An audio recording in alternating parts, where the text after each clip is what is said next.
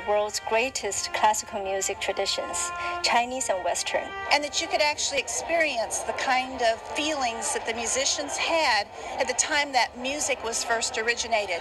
And even though the music may have been written recently, it reached back and touched in a way that you could hear how that same music had been played down through the centuries and played not only in human hearts, but to the dance of life.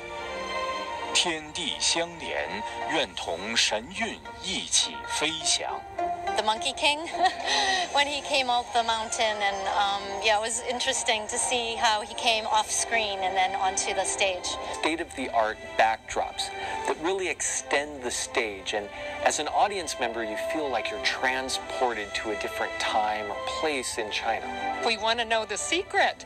We love the way the performers go up into the backdrop. Wow, the timing, it was so you just kept being drawn to it. You almost wanted to jump off with them. 遗失的文明重现历史与辉煌。 What I'm fascinated by is the desire to ensure that the history, which is 5,000 years old, continues to be told. And I have studied Chinese history, and I feel like having seen tonight's show, I still know so little. I think most people don't know how wonderful the Chinese people are. We kind of got stuck in the late communist era. We don't realize how beautiful the people really are. I've found the message to be that this is Chinese culture.